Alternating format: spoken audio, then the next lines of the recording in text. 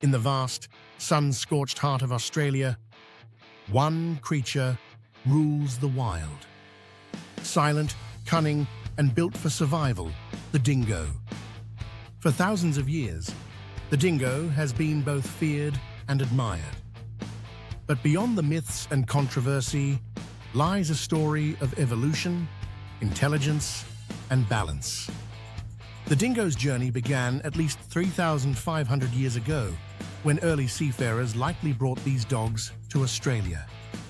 Over generations, they adapted, shedding their dependence on humans and becoming perfectly suited to the Outback's harsh environment.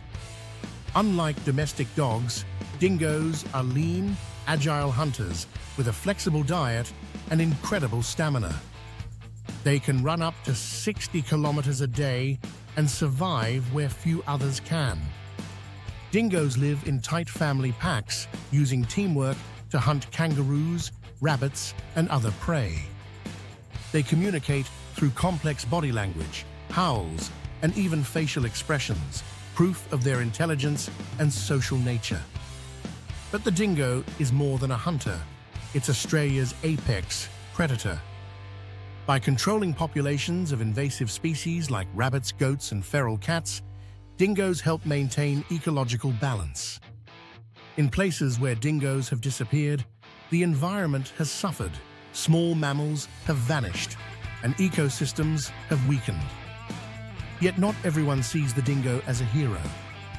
For years, Australians have debated, are dingoes dangerous to people? Once thought of as shy scavengers, new evidence shows a different story. On K'gari, also known as Fraser Island, tourists and locals have reported dozens of attacks, some tragically fatal. Perhaps the most infamous dingo attack occurred in 1980. A 9-week-old baby, Azaria Chamberlain, disappeared from a tent near Uluru. Her mother's haunting cry, "A dingo's got my baby," echoed across the nation. At first, few believed it. But decades later, forensic evidence confirmed the truth. A dingo had taken the child. It was a turning point in how Australians viewed these wild predators. So why do dingoes attack humans? Experts say it's often about habituation, when dingoes lose their natural fear of people, usually because tourists feed them. Once that line is crossed, they can see humans as competitors, or even prey.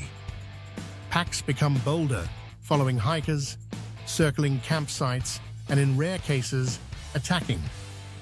Farmers across Australia have long battled dingoes for preying on livestock.